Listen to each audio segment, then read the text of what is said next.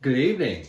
Welcome to a Friday evening, if it's still evening, if it's after 9 o'clock, edition of Mornings with Stanley. It was just one of those days, you know? I mean, it's just, I just had all this stuff I was going to plan to do, and ministry happens, and good dear friend, member of the church, her husband, also a dear friend, was put on the hospice a couple weeks ago and found out he probably will not make it to the weekend. And so I went over to their house today, and I completely forgot about doing this. I was doing laundry. I did a lot of stuff today, laundry and, well, laundry mostly is what I ended up doing. I did take the dogs for a walk this morning, but I didn't do my rowing and I didn't do my resistance training, though I'm planning on doing that before I go to bed. I guess I won't do any rowing.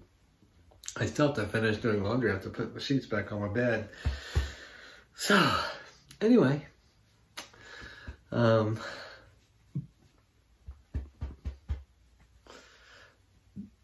I had a friend of mine called, a good pastor friend of mine who used to be in our conference, but now is in Louisiana. She was in Olney when I was in Newcastle. And anyway, she called me today. We hadn't talked in a long time. So that we talked, and we talked probably a good 45 minutes to an hour. So catching up on stuff going on, and that's all I know. Stanley was asleep on the couch, but he gets so excited when I come in here and put the camera on. I guess because, you know, I pet him all the time. But maybe not as much as he'd like, because I think he would like it all day long. Am I right, Stanley? I think he wishes he was one of those small dogs so he could climb into my lap, I think. Stanley, sit. Good boy. Good pup. I need to do this reading so I can get it online before it's a day late. I know a week ago, so one day I uploaded it, and on Facebook you upload it to the page, and then you have to push post, and I forgot to push post. I didn't see it until the next day. So anyway, so this will not be the first one. It's late. I did get it on YouTube on time on the right day. Okay, Stanley, you gonna lay down? You're about to make me kick you out? You don't want to leave, do you? Come on, let's get out. Come on. Good boy. Oh, up. Good boy. Good puppy. You're a good boy.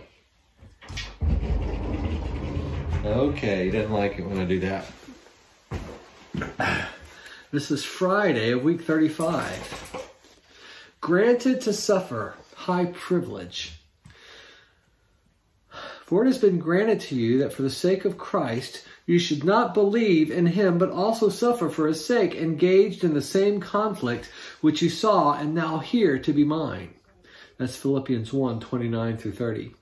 One would have thought this passage would read, for it has been laid on you as an obligatory duty not only to believe on him, but also to suffer for his sake.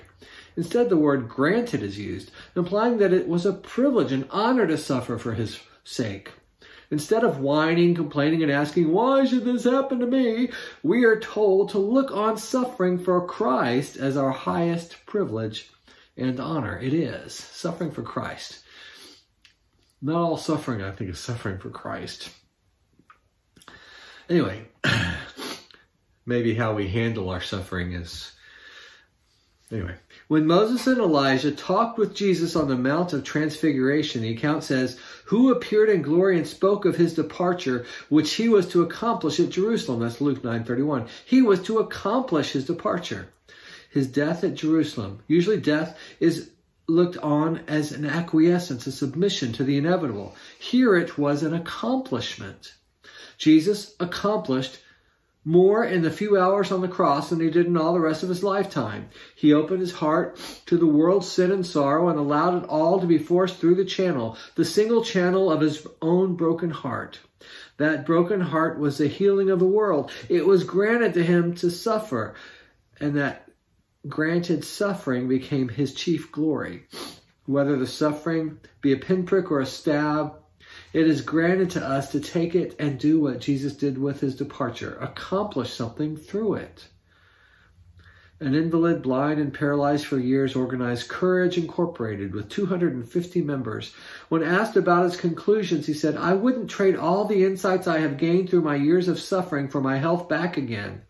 He accepted his suffering as granted by God to accomplish Courage Incorporated. I think he was talking about kind of what I was alluding to, that, you know, is how we deal with our suffering. It's not that God gives us suffering, but life brings suffering. And how do we deal with it? And, you know, I think that, you know, there's martyrdom and there's other suffering that's not martyrdom. And I don't think Jones is really talking about martyrdom here.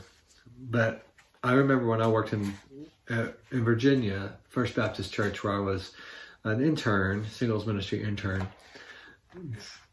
They did at that time, they may still have it, but a fantastic divorce recovery program. It's huge, lots of people there. And there were 4 of us interns from seminary that were at the church, and I worked with the oldest group of adults. And I remember a lot of them had come into the church through divorce recovery, and they were all saying they would never have chosen divorce. They wouldn't want to go through it again, but they were closer to God because of it, because of their suffering. It did bring them back to a relationship with God. So anyway, I think that's what one thing Jones is saying, but maybe it's deeper than that as well. But here's our prayer for today. Oh God, our Father, when life gives me a pinprick or a stab, give me the insight to see in this an opportunity to be grateful for your grant. If we handle them together, we can make them both into accomplishments. Amen. On our affirmation for the day, everything that happens, good, bad, or indifferent, is an opportunity for accomplishment. Jesus is Lord.